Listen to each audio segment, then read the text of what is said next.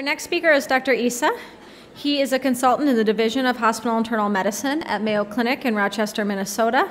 He leads the point-of-care ultrasonography program there and is an assistant professor of medicine at the Mayo Clinic College of Medicine and Science. He earned his Master's of Business Administration degree with a focus in medical management at the University of Massachusetts. He currently serves as the president-elect of the Society of Hospital Medicine Minnesota chapter. His clinical interests include medical education and promoting the use of bedside ultrasound. Please help me welcome Dr. Issa.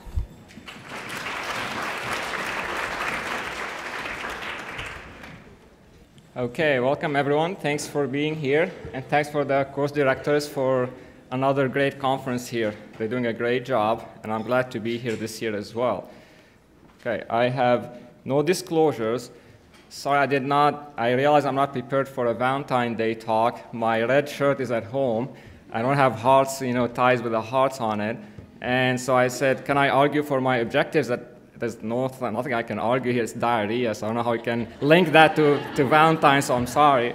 But we're going to discuss a new updated guidelines on acute diarrhea, and then we're going to talk about some tips when you're approaching metabolic acidosis. And then we'll talk about some side effects of certain medications with a new guideline to apply that. This is going to be very interactive, so it'll be case-based, so get your clickers ready, and let's get going here. All right, our first case, we have a healthy 41-year-old man admitted last night for a profuse diarrhea, watery diarrhea, and nausea for 14 hours. He has no fever or blood in the stool, no sick contacts or recent travel, no recent antibiotic exposure. His temperature is 36.9, heart rate 110, and the respiration is 18, blood pressure 100/65. On physical exam, he appears dehydrated, and abdominal exam is benign. Our first question, in addition to dehydration, which of the following is the appropriate medication to use? Loperamide, azithromycin, levofloxacin, a combination, or none of the above?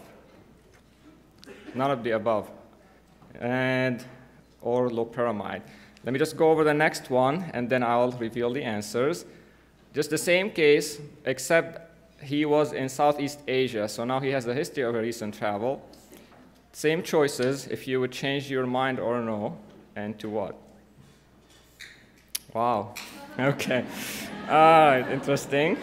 There's no statistical term that describes this distribution, but let's see what we can learn here. So recently, the IDSA, Infectious Disease Society of America, updated their guidelines for acute infectious diarrhea.